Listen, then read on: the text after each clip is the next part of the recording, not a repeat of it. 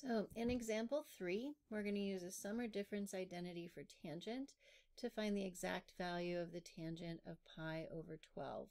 So if we change our denominators for the special angles in the unicircle to 12s, then pi over 6 would become 2 pi over 12. Pi over 4 would be 3 pi over 12. Pi over 3 would be 4 pi over 12. Pi over 2 would be 6 pi over 12, and so on. So I can continue around my circle with 8 pi over 12, 9 pi over 12, 10 pi over 12, 12 pi over 12, and so on. Now I want two values that add or subtract to be pi over 12.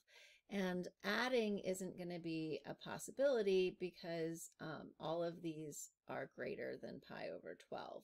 So I'm going to need a difference identity. I'm going to subtract two angles to get pi over 12. And it doesn't matter which two I pick as long as they subtract equal pi over 12. So we could do, for example, 5 pi over 6 minus 3 pi over 4.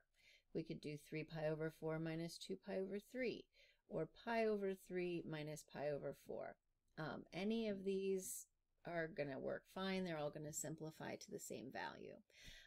Just to keep it simple, I'm going to go ahead and do the first two angles in the first quadrant, which would be changing tangent of pi over 12 into the tangent of 3 pi over 12 minus 2 pi over 12.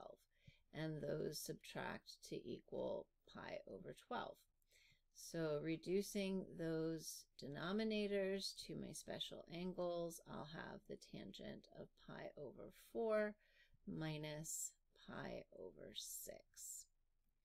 So I'm going to be using the difference identity for tangent, and I want to be careful with these plus or minus versus minus plus notation.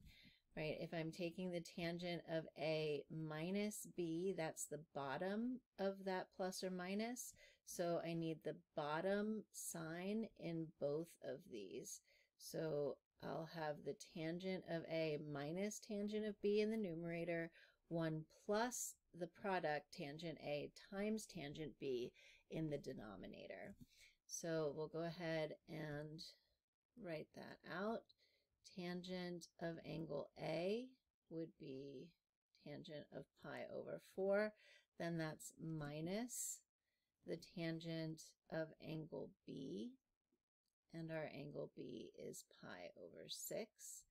Then that quantity is divided by 1 plus, because we're on the bottom there, 1 plus the tangent of angle A, which is pi over 4, times the tangent of angle B, and angle B is pi over 6.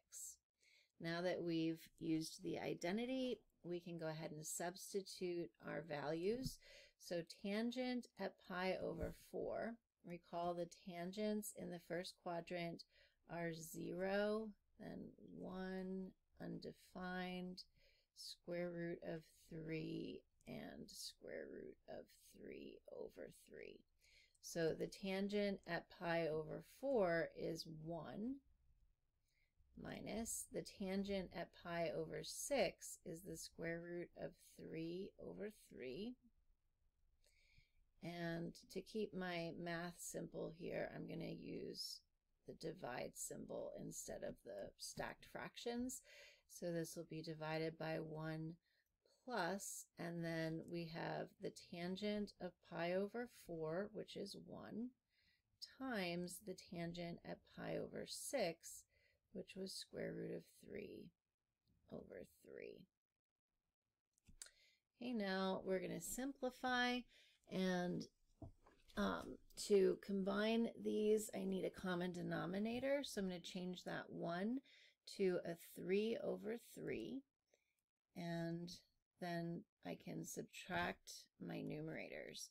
So this is now 3 over 3, and that'll give me a 3 minus root 3 all divided by 3 in my first term.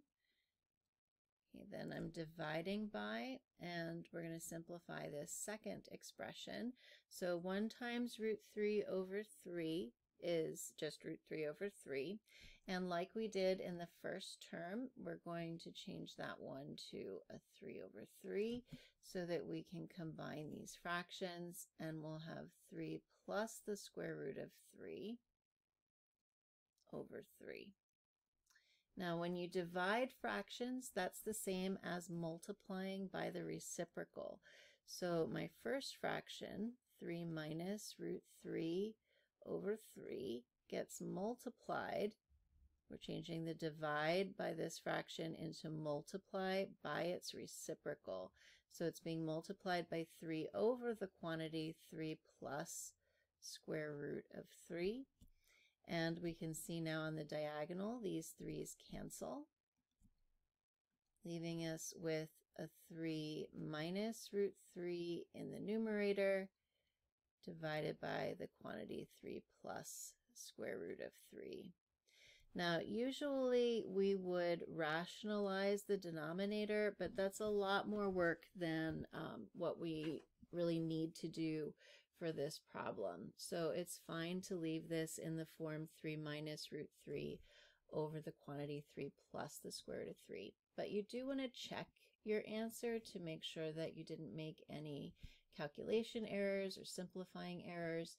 So check that you're in radian mode, and then we're going to compare the tangent of pi over 12.